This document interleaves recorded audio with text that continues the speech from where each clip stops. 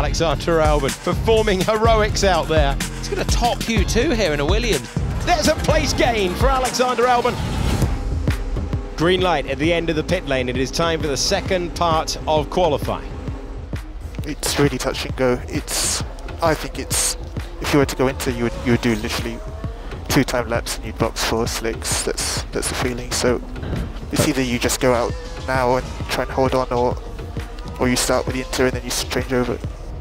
I think Albon in the Williams has taken that and he's gone on the soft tyre, which is a nice call. You can see there the dry line that Verstappen's on. It's the right tyre, it's just if it stays dry. Yeah, that's copy. There's lots of comms on fitting slicks. There's a really decent chance here for those on the slicks, and with 6 or 7 minutes, there's not much time for everyone else to come in. So Albon has taken it, and we'll keep an eye on his sectors. Albon goes over the line with the fastest time. He asked for the slick tyre before anyone else in the field. He delivers the lap time. The lap times are good. Push again. Alex Albon could book his place in Q3. He's got the tyre temperature, he's got the grip, he's got the fastest middle sector. What a gamble from Williams, what a gamble from Alexander Albon. Faster than the rest of the field by a second. It's hard to know if we should risk more or not. Is it worth pushing? Negative. You're about 2 seconds above the cut-off at the moment. I love when a bold call gets its rewards, and that is what Albon in the Williams. He's got a top Q2 here in a Williams. Brilliant call from the driver, that is. Sitting there after Q1, he's seen the conditions and he thinks, you know what, if we want to get into the top 10 here, we're going to chance our arm, and he's done it brilliantly. These are our conditions. This is where I think as a race team, we are very good at. We have to normally make use of opportunities, and situations like this fall on our lap, so we're used to that kind of feeling. Can you hold on, do you think, to the top 10 I would tomorrow? go forwards. Honestly, our race pace was actually quite good on Friday, so it's looking to be dry, at least from what I've seen. For the fans as well, it's dry. But yeah, let's see what happens. Good afternoon and welcome to the Canadian Grand Prix. Yesterday's rain has cleared. It is a new day. We have a dry track that really promises a lot with such a mixed up grid. Okay, Alex, so everybody from Sainz in P11 to the front on an option, and then 12, 13, 14, that's Perez, Magnussen and Bottas, they're on the prime, and then Gasly on a quali, and the rest on options. And the Canadian Grand Prix is go!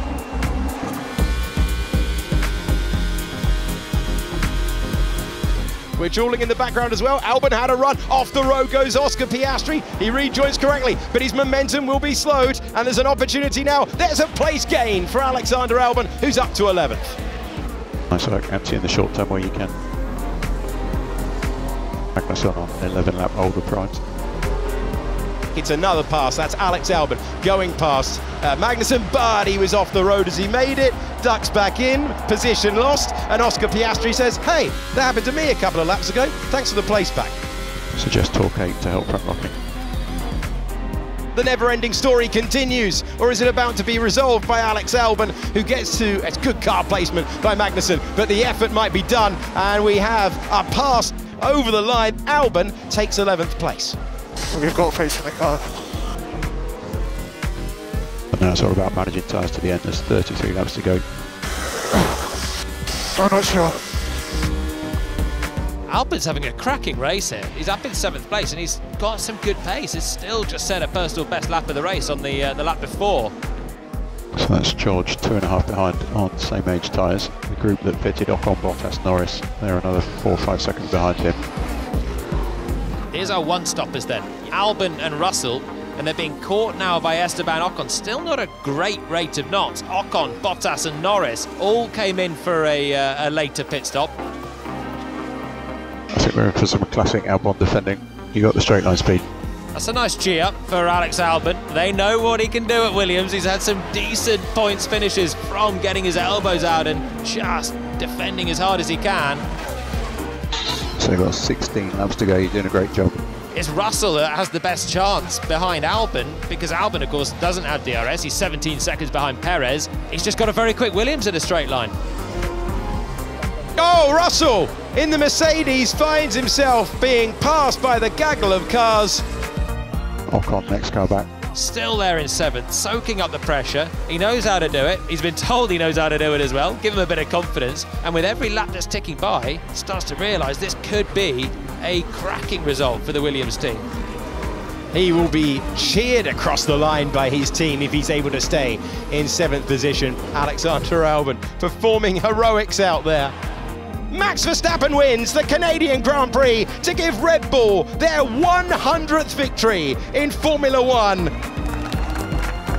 And what a defensive drive from Alexander Albon, who gets his best finish of the season and just his 2nd point-scoring result. Get in there, P7. Wow. Yes. Yes, guys. The old classic defending. Just had to do it 30 laps to go, not 10. Really, really impressive drive. Great defending. Well done. Really earned your place today. The team definitely thought, stick me out there, as they always do. They like to just put me out in front and stay in front and defend for the whole race. I'm used to it now. I've done that race many times at Williams. So yeah, it was just one of them.